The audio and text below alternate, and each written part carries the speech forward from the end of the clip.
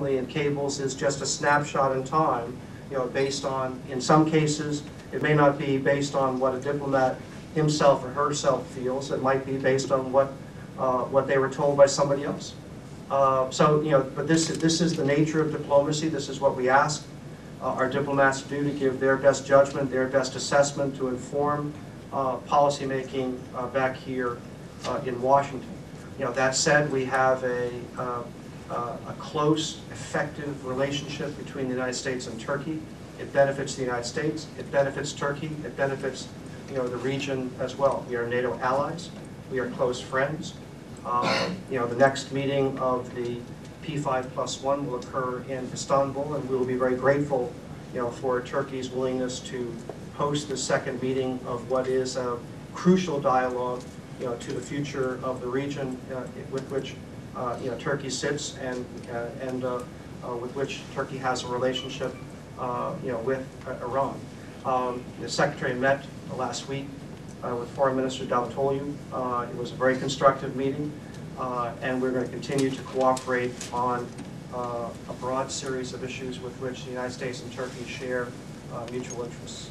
These were classified documents and private assessments by our diplomats, to our policymakers, and we will keep them private.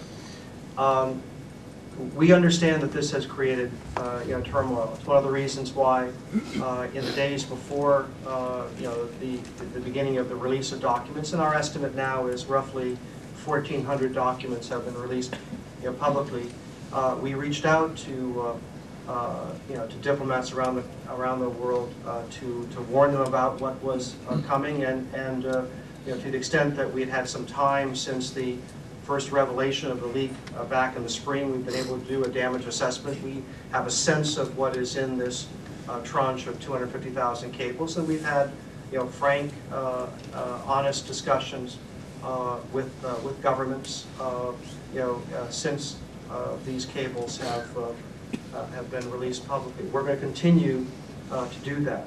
Our ambassadors on a case-by-case basis have reached out and communicated to local populations to try to put this in context. In brief, our relations with other countries are based on mutual interests and mutual respect. And in Europe and elsewhere, will once again rise to the fore. So we're prepared to work as hard as we can for as long as it takes to rebuild the trust that we know has been strained by what has happened. So that was the basis of an exchange between Mr. Assange's lawyer and the legal advisor of the State Department a few days ago. We called on him to return stolen property to the United States government, and he declined. I can't predict where the investigation is going to go.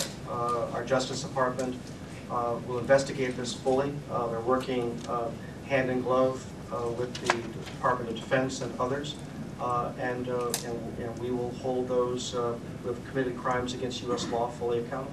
Every government has secrets. Every company has secrets.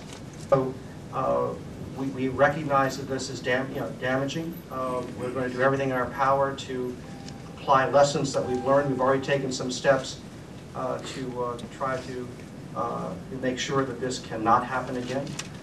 In a way, this is a 21st century challenge, that you have information that is attached to global networks, and in the race of technology, not only the United States, but others will have to work ever harder to try to protect that information, whether it's from a leaker on the one hand or from a hacker on the other hand.